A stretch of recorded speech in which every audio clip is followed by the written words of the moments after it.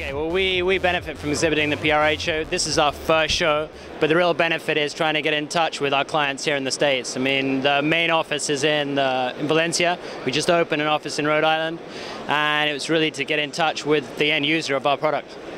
Well, we provide all the tethers for Formula 1 and for Formula 2, Formula 3, GP2, GP3, Renault World Series.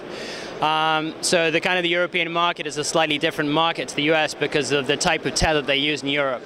So for us, it's very important to be here and get in touch with the guys from NASCAR and also SFI and Indy as well to find out the different changes of the American tethers as opposed to the European tether market. The main difference between sort of the European market and the American market is the type of tether. The European market is all about energy dissipation, so the tethers, the ones you see up there, are designed to stretch 40% and in doing so dissipate the energy. Whereas the American tethers, more like those ones down there, are much smaller, but they're much, much stronger. So they're designed to just withhold a certain load.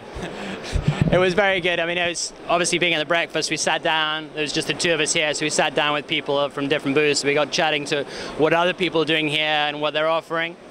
And obviously the wind tunnel, you get a little bit more information about what's happening over here in the States.